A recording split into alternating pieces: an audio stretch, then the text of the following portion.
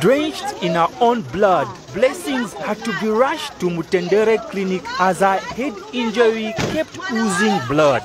Residents and friends mobilized and rushed her to the clinic. Upon arrival at the clinic, medical personnel proceeded to cut her hair and clean the wound before stitching it. What really transpired? One of her friends narrates that her husband, whose identity the family had chosen to withhold, found his wife walking home from church and was angered that she was wearing a mini skirt. He emptied his beer bottle and smashed it on his wife's head while accusing her of being a prostitute before fleeing the scene.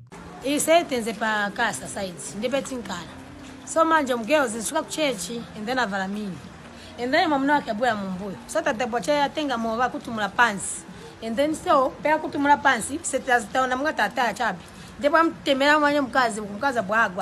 victim's mother has also narrated that she married off her daughter when she was only 14 years old and she has not seen peace ever since. So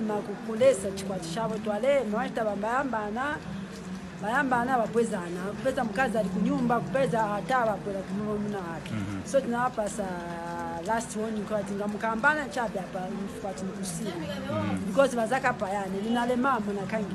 So hapa mzesta chani hao ni kushoka kwa che afuna kafya apwele ku school funa che mwana mwandi na apwele ku school because anapasa last year grade 8 anakana kwenda ku school chifika cha mwana wake so ilifuna cha apwele ku school mwana wangu.